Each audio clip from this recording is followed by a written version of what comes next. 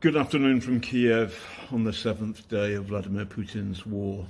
I was the first reporter into the TV tower complex this morning, even though I hitchhiked to get there. And I saw the destruction to the control tower. The tower itself seemed intact, but the control building had been smashed by missile.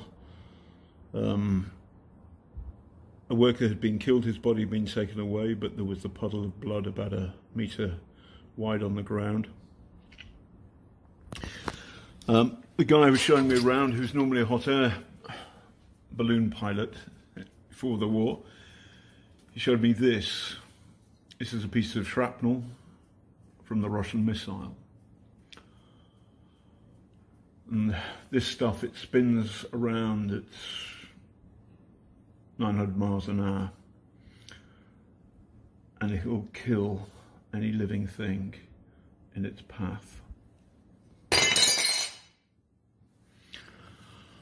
And so we moved on out on the public street. There's a row of shops, and Vladimir Putin's missiles had found some more targets. An old man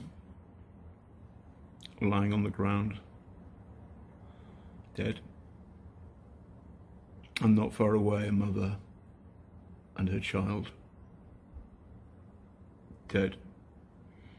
While I was there, ambulance people or people from the morgue came with a dark